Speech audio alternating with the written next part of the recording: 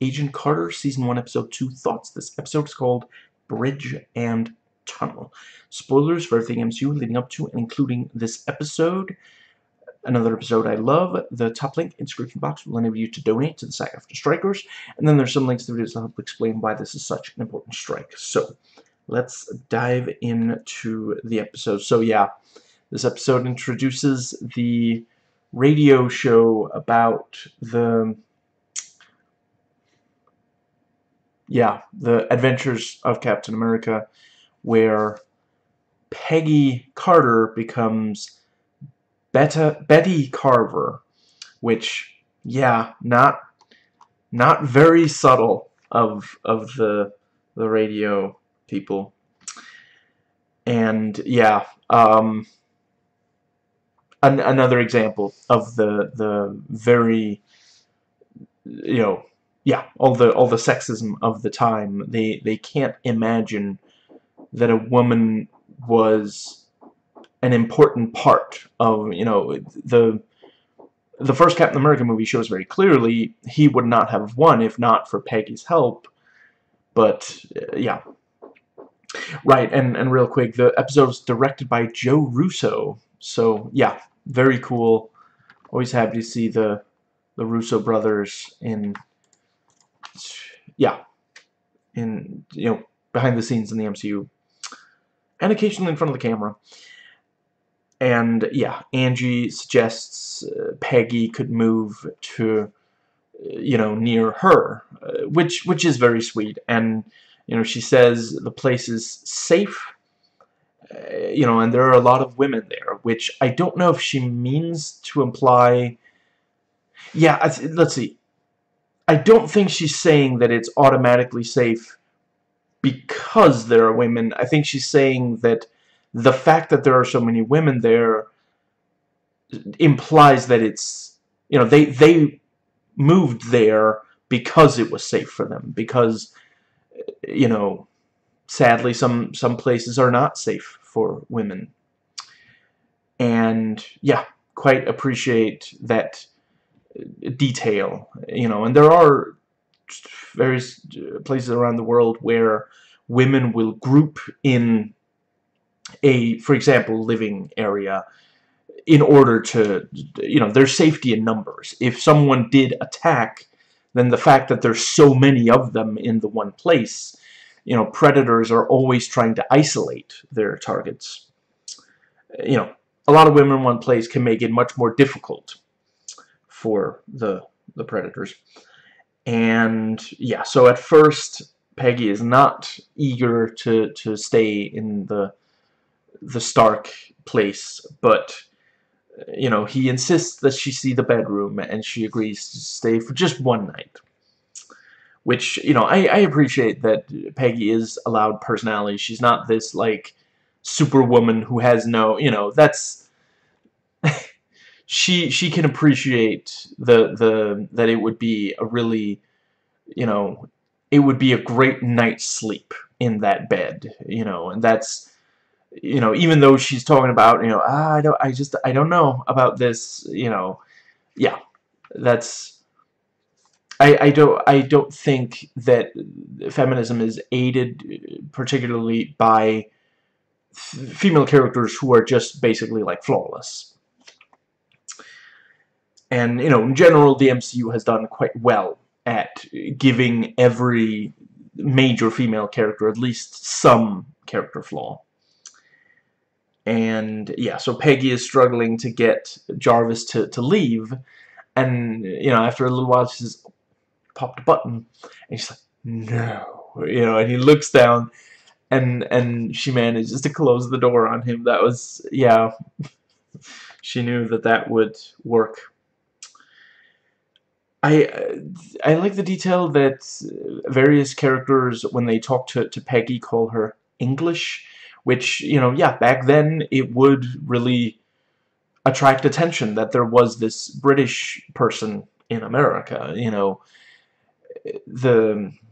not, they're not necessarily saying that she can't be there, but they notice that there's a, yeah. And let's see, we have the yeah, the interrogation is, you know, yeah. Um, so let's see. The name. I'm not good at names. Sometimes. Was it Demidov? I think. Yeah. Yes, I believe so. You know, he stabbed this guy in the hand, and twists the blade to get information out, and the yeah, does manage to get some answers, and yeah, once he has the answers, he just kills the guy. Or, well, I should, he shoots him in the forehead with one of those bullets that should make you really sleepy. We know that it's possible for there to be blood in these ABC Marvel shows. There is blood on Agents of S.H.I.E.L.D. I don't know why they didn't have at least a little bit of blood. Maybe I realize it's more difficult to rig up, and they wanted just the one shot. And I do appreciate, I like the camera panning across to show, or I guess it's a tracking shot. But anyway, yeah, to show that before he started asking questions, he killed this guy's wife. Completely ruthless. And yeah, very clever of Peggy to pose as an inspector of, and once she's sufficiently annoyed the guy to the point where he leaves her alone, then she can go and actually look for the radiation. And yeah, she notes one truck is missing and gets the name, and from there she can get the address. And she realizes, the photos of her from the first episode, of her in disguise, are those. Yeah, she didn't know that they had confiscated the camera. Now she finds out, and Sousa is going to look across them, and of course he locks the drawer, which makes sense from his point of view. It's very important evidence. You can't, just in case someone has managed to get into the office, it's very important. And Jarvis, at first still isn't quite, he still hasn't quite accepted, when Peggy asks for something, it means now, so he's like, well, let's see, in 30 minutes the linens will just, yeah. And Ray Wise, very cool to see. Well, unfortunately he's appeared in some really ridiculous conservative stuff, like he's in I used to respect him a lot more before he did that. But he is, he is very talented. Crap, what was the thing that he appeared in? I'm not seeing it on his... Was it that long ago? I could have sworn... Yeah, he's in God's Not Dead 2, which, like, I feel like even if you are conservative, the God's Not Dead movies are just ridiculous. Like, if there was an equivalent... I don't know of an equivalent. I suppose it's possible that there is a left-wing equivalent. I would be calling that out as well. Let's just, yeah. But he is very talented, and he's, suggesting that this attack was an intentional act of sabotage by Howard, which, of course, further adds to the yeah, Howard's problems. And yeah, we have Peggy trying to pick the lock, and very clever, using this piece of jewelry, the pin from that basically to try to, but the phone starts ringing and she has to get away from there. And yeah, it is this thing of, yeah, nice tense bit, and I appreciate that it actually does not succeed. You know, again, important to have, you know, female characters be human. She doesn't succeed at everything. And yeah, so she scans for Vita rays on the clothes and has to throw out the wristwatch. And yeah, she recognizes Miles Van Aert. I feel like I've seen him in, let's see, right, he was in Oppenheimer. Maybe that is what I've seen him in. But yeah, very... Wait, was he the one? I feel like... Yes, he was in Terminator: The Sarah Connor Chronicles. I knew I recognized it. Yeah. You know, he's great for this kind of thing. Nice and just creepy, and yeah. And yeah, I quite like, you know, he's like, yes, I got away scot-free, and moving, you know, about to leave. And Carter, you know, Peggy is like, one more thing, there's just one more thing. And points out, you know, maybe we should look at their regular clothes as well.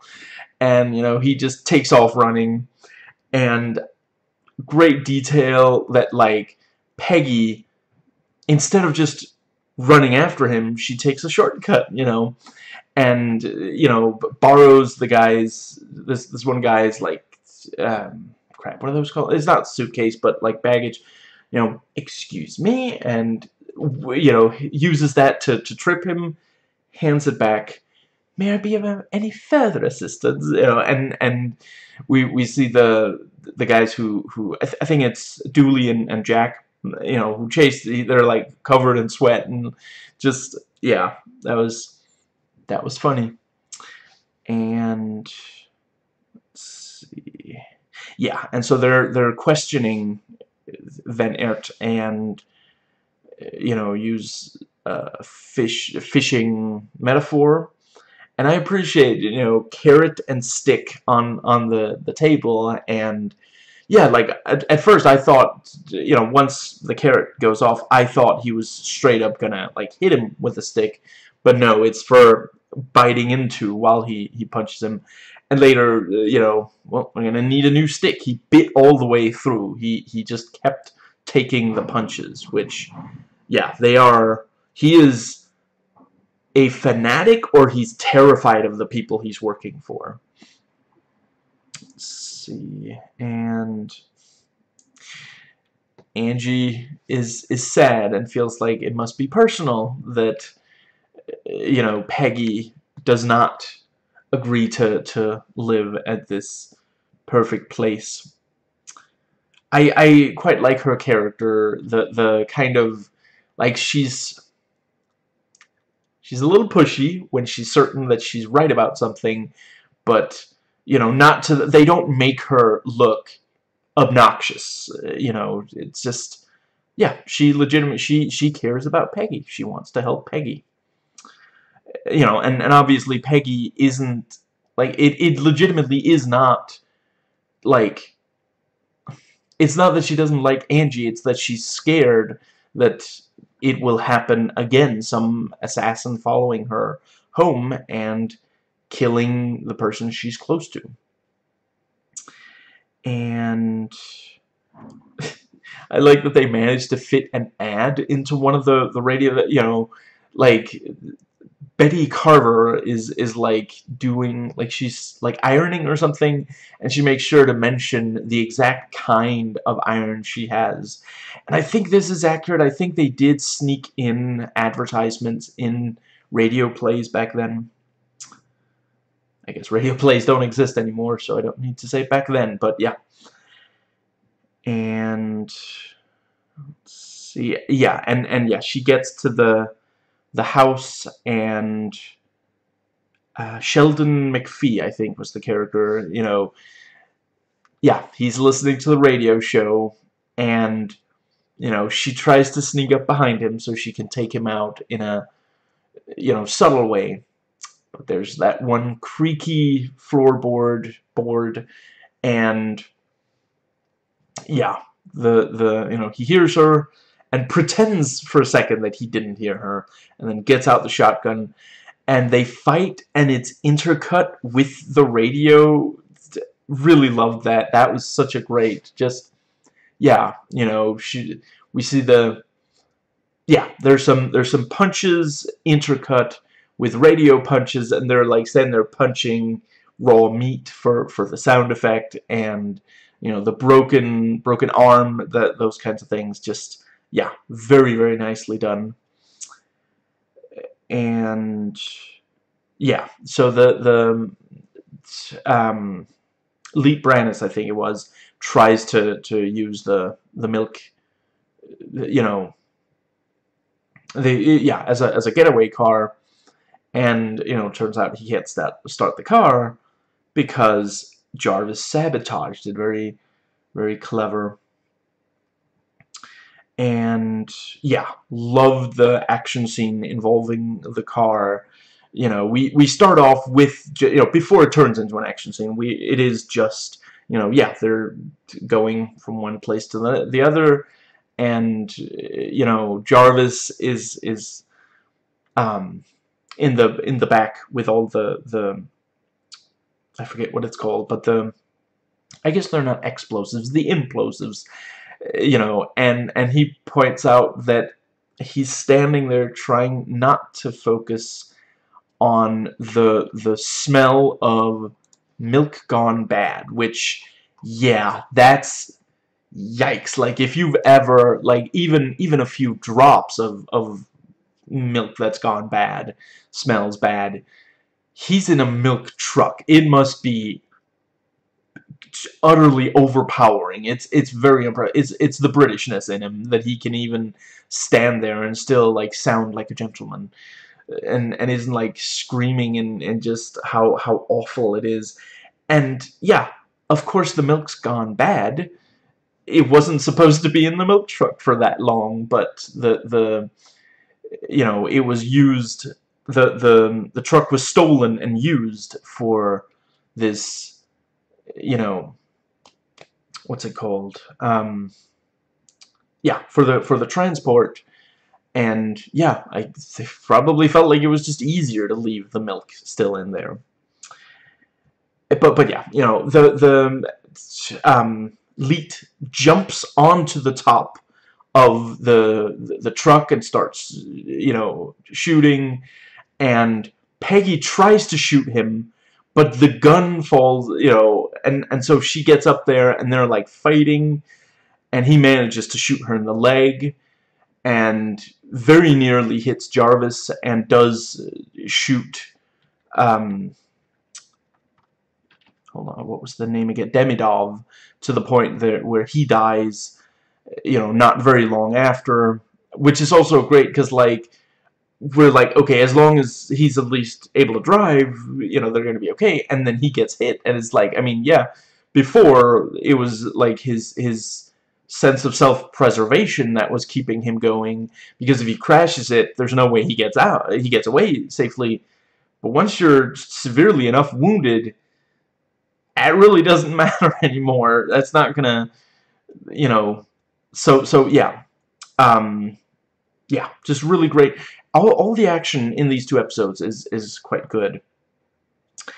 And yeah, at the very end, they one of the implosives drops, and it's like, how are they gonna get, and the car, they managed to crash the car off the thing, and massive implosion, and yeah, just really, really very, very cool climax there to the scene. And and Angie introduces Peggy to the, there's, like, she passes, like, 3 women and says hello, and then for for several of them, she's, like, saying positive things, she, like, and then for one of them, she refers to her, I don't like saying the word, so I'm just gonna, She calls her an SLUT. And obviously, I don't believe in shaming women for their sexuality. I feel like if you're gonna bring something like that up, at least, like, point out the you know, the double standard across the gender binary, and also just, like, I mean, what even made a woman be considered that way back then? Like, what, she once showed her ankle to a man she wasn't married to, or, you know, because I feel like that way, you know, right after Angie says that, you could just have Peggy, you know, say something like, I'm almost afraid to ask," and then Angie says she once showed her ankle to a man that was married to another woman, or, you know, something like that. Just, yeah. But yeah, and she passes the interview quite nicely, and and then we get, you know, they're looking at the photos, and they're like, oh, this, you know, this is it. I'm sure this is it. You know, Peggy, why don't you come take a look at this? I was like, oh, they, you know, but no, they're arguing over whether or not it's this boxer, I think it was, you know, and Sousa apparently bet against her, which doesn't, yeah, I don't know. I mean, I guess it's better for him to also have flaws than to not. And yeah, you know, he's going over the ones of her, and he's like, you know, her face is never directly in front of the camera. And that is a great detail, because I did pick up on that when you know, we only see the guy take one picture where we can tell, okay, she's definitely in frame.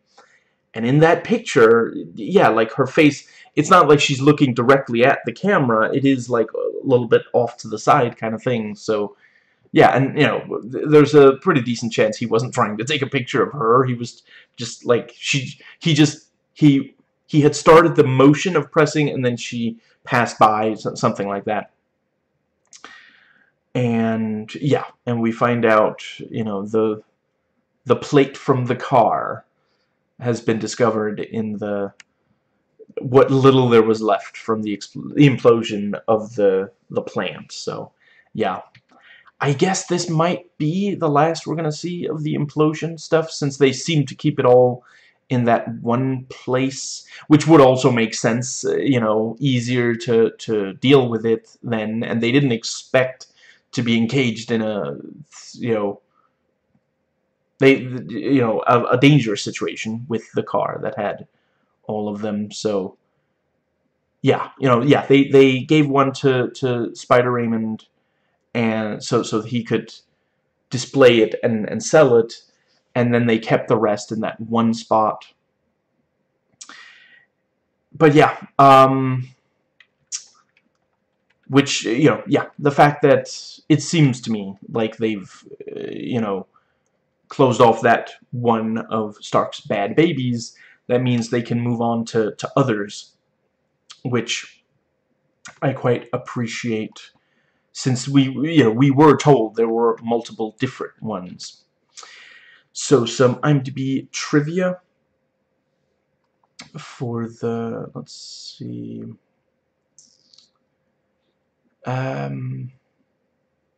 for the episode, yes. So, prop master Sean Mannion reveals in the book Agent Carter Season 1 Declassified that the blinding device that Peggy uses is never seen clearly because the prop was accidentally dropped, fell 2 stories down during rehearsal, breaking into 30 pieces.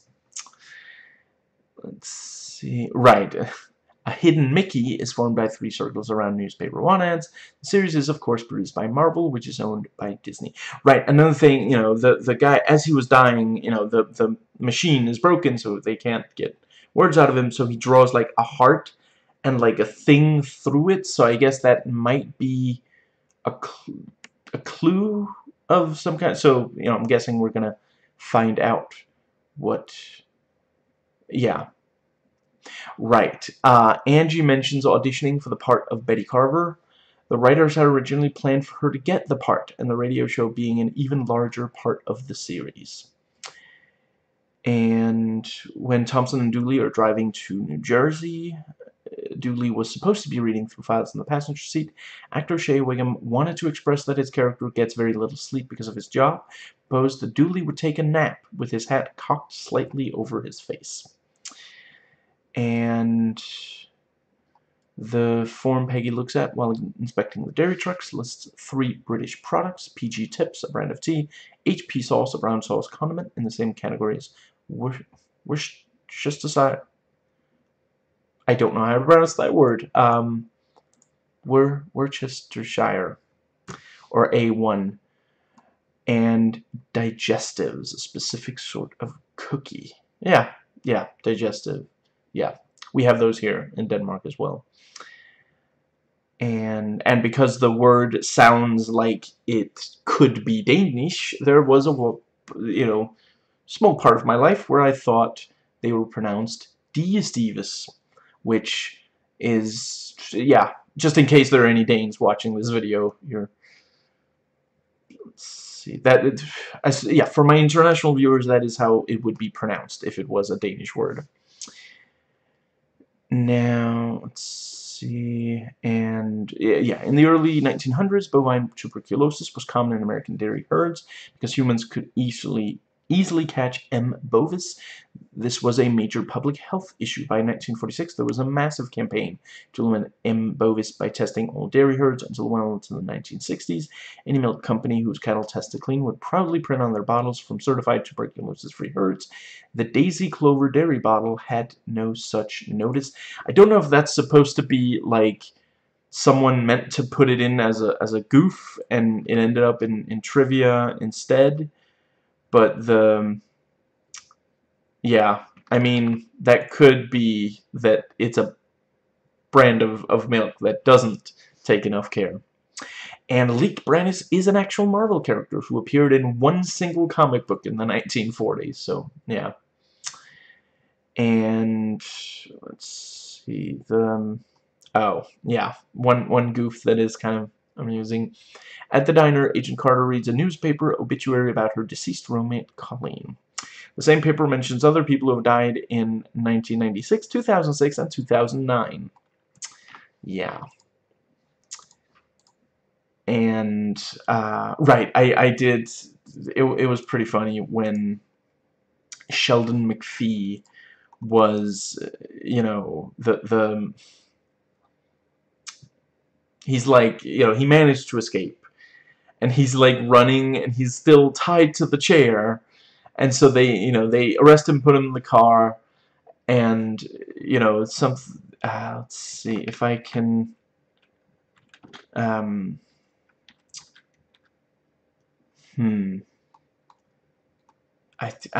it doesn't look like any, oh, wait, here we go, yeah.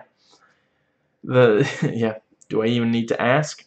Ask what? Yeah, I guess you're right. I used to strap a chair to my ass and take long walks around the neighborhood, too. Let's see, and right, and yeah, the member of quotes notes that Peggy is relieved and then decides to play dumb when, you know, about Joe DiMaggio. And let's see, I think that might be about what I have to say about, right, now, yeah, I like, you know, Hugh Jones is like, you know, oh, I didn't know our government had such good taste in secretaries. What's your name, darling? And Peggy responds, Agent. And I think that and yeah, the when Peggy says, you know, put back the part you took out, you know, I need to drive this thing out of here, before responding won't be a moment, in brackets, long suffering. And I do also appreciate the thing of, you know, an ideal butler provides services without being asked, which, yeah, I mean, that's good if you are getting things right, but if you're not, yeah. I appreciate that the reason that Peggy, you know, you have the thing of um yeah, he's stitching up her leg and says, I can't tell if you're being arrogant or ignorant. She does admit both, I imagine, you know, but you know, the reason that she can't, um, yeah, she doesn't want to let people close to her because she's worried she'll get them killed, in her words, and, you know, she feels that Steve was capable of carrying the entire world on his shoulders, so she should be as well. And I appreciate Jarvis pointing out, you know, Steve relied heavily on Peggy. And, yeah, I suppose maybe they're setting it up now to help kind of, so it's something she can overcome, maybe even in this season. So, yeah, I hope so. Because this thing of, you know, right now she's kind of coming off as just like stubborn and illogical, which are misogynistic stereotypes about women and aren't even true. It's usually like, if you've heard someone say that about a woman, you know, try to notice, you know, I'm not saying it's never true, but very frequently it's stuff that's said by misogynists who are actually, it's actually them being stubborn and illogical, they're irrational. They're the ones not admitting that a woman was right about something because it goes against their worldview. You know, obviously people of all genders are capable of mistakes. But yeah, looking forward to the next episode, which I might be able to do tomorrow, and otherwise it should be yeah, certainly the day after tomorrow, if not tomorrow. And yeah, 2 foreign agents with no voice boxes fighting over a milk truck full of experimental implosives. Just another day at the office.